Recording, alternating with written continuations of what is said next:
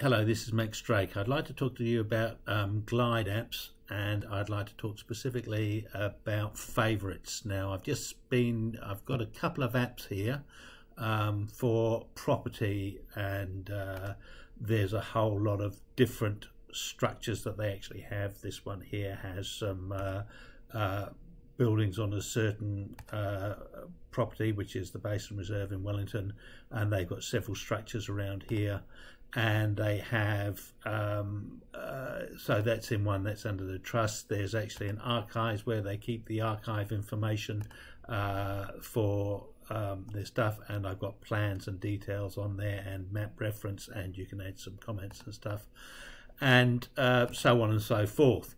The thing is, there's a lot of project managers who are using, like there's one landfills and quarries, and then there's one. So different people manage different properties. So this is an ideal place to actually have favorites, so that different project managers who are managing those projects can easily access theirs through a favorite tab.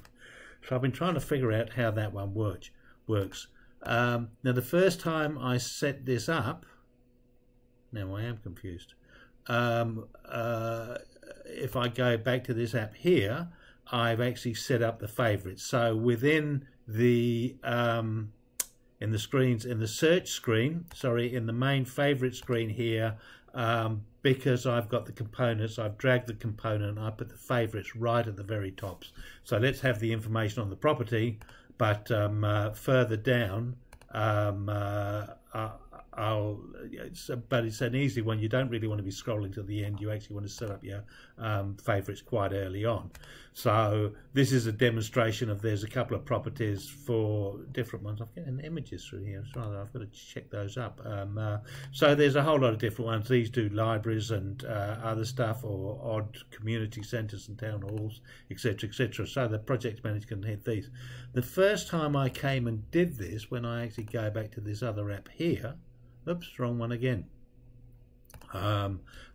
I got the search bar through, but I didn't get the favorites through there. So when I look at this particular app, if I come to the search bar, you'll see I've got the favorites, the all tab, and the favorites tab.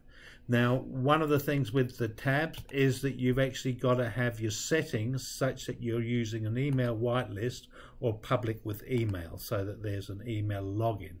I'm using the email whitelist, and so I've got 7 people to do this.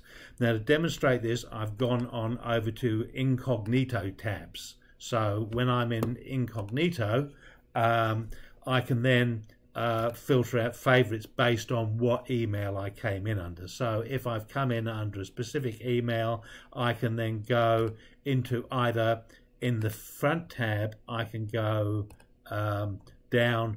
And what I quite like about this, if I'm a project manager who's managing all the properties, I can actually click at it at this high level so that I've grabbed all of those properties. Or I can say, well, actually, I'm only managing a couple of these. I'm managing this particular one here, so that's the one that I'm managing. So I've got information based on that. I can come through, and then if I go back to the search tab and go favorites, you'll see that that one is actually just added through to the favorites. But I've got the whole of archive, but in fact there's only one property in the archive one, so it's not really a major issue on that particular thing. But this is itemizing by those. But if I came through and I just said, okay, then I'm going to be doing all parks and recs, I can say, right, that's a favorite there. Now if I go through the favorite, that's been filtered through at that point there. So I've got all of those properties there. So I think that works quite nicely. I was struggling to actually find an idea. It's like choice. When I first saw choice as a component, I thought I can't really see much use of that, and I use it all the time now. This is another one that I think is it's got its uses for places. So now, one of the things when I come back into here, this is another one that I'm doing for another lot of properties. This is to do with social housing, and I've got the favorites switches through here. But if I come through to the tab and put them through, and I add, oh, that one's already been added. Right, I've got to find another one. And I click that one there on. if I come back to the search one, it's not in there at all. Now this is in the Incognito tab, so therefore I've logged in, got myself a PIN number. Sorry, I put an email in, got this, so let's just do that, shall we? I'll just grab that one there. I go to a new tab, and I'm just going to go into this particular one here, and I end up with this. I always think this is quite intimidating. You really need a little bit of an explanation at the front here, just to say your email address to go to this place, and you'll get a PIN and what it's actually doing. You know, I find this is who's grabbing my data. Anyway, we'll take this one here, and we'll say go and get a PIN for it. We will go into somewhere and find. Now, I do get a variation on things. For my Hotmail account, the PIN one always goes into junk. For my Gmail, it doesn't seem to. Anyway, I've got the PIN number here. Bash in under here, bang, and sign in. And when I come across to the search bar, there's nothing there at all. I haven't got that favorites thing, so I've had to log in.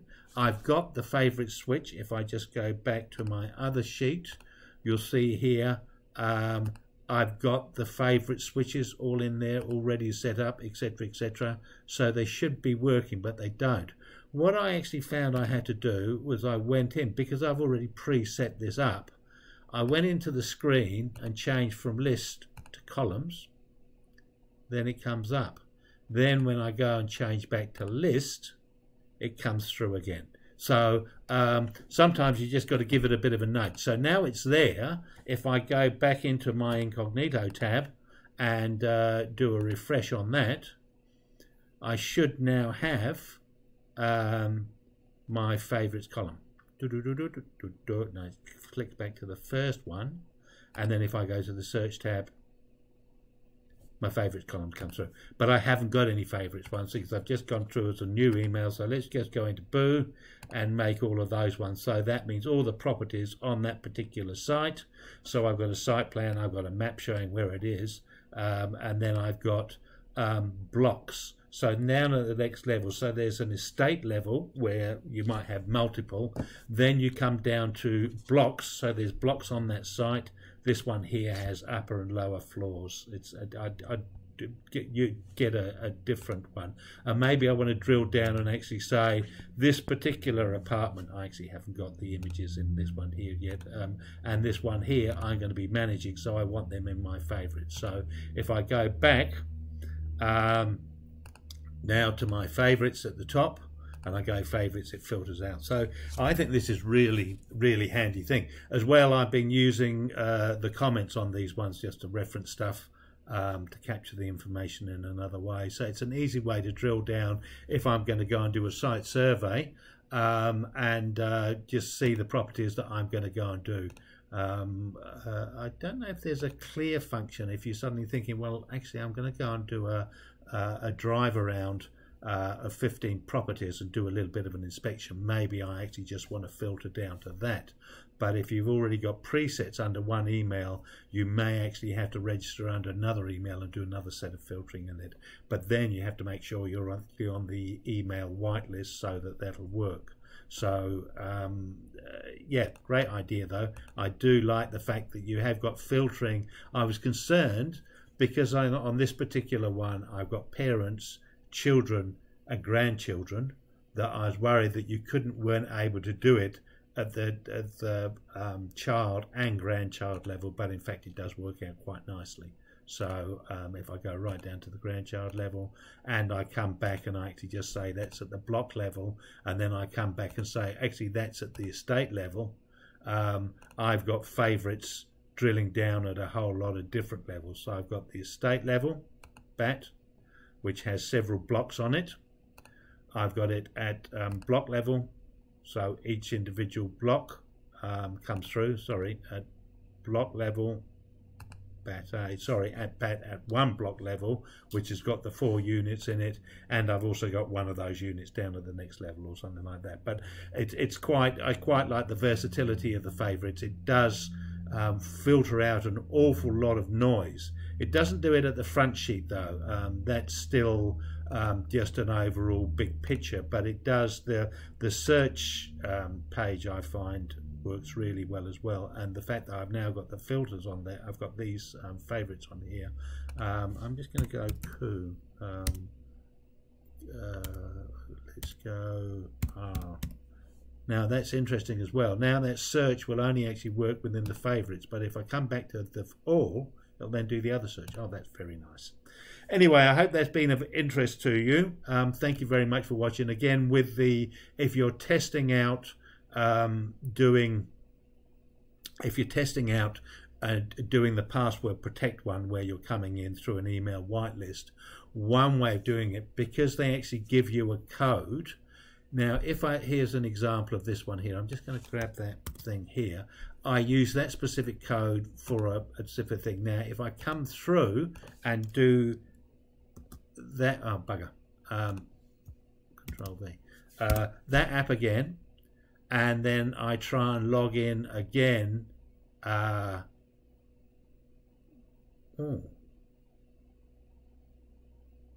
I shouldn't have done that. Let's just close out of those. I don't know what, and I think that's my fig one. Good. Okay, then I go back into this app here. Maybe it's remembering the other one.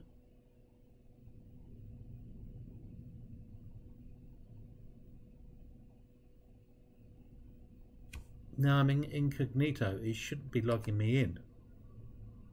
Now I am confused because that Incognito should. So that's the last one that I logged in on. So if I close that down, let's just close that down completely and come into Incognito again. It shouldn't remember me, as it shouldn't there. So somehow in those tabs it is remembering me. So if I tried logging in now and I say I already have a PIN number, and I go back and grab that PIN number, whatever it was, 6567, 6567,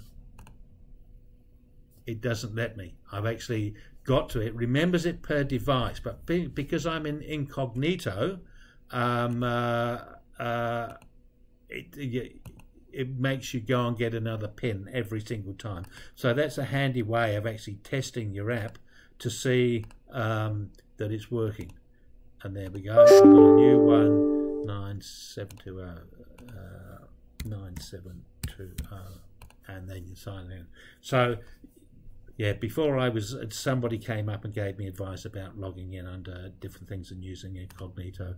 Otherwise, if you log in under your normal tab page, it will remember you always as that particular login or that thing. So it doesn't actually give you that front interface of asking you to sign in. So therefore, you can't switch users when you're in the other mode.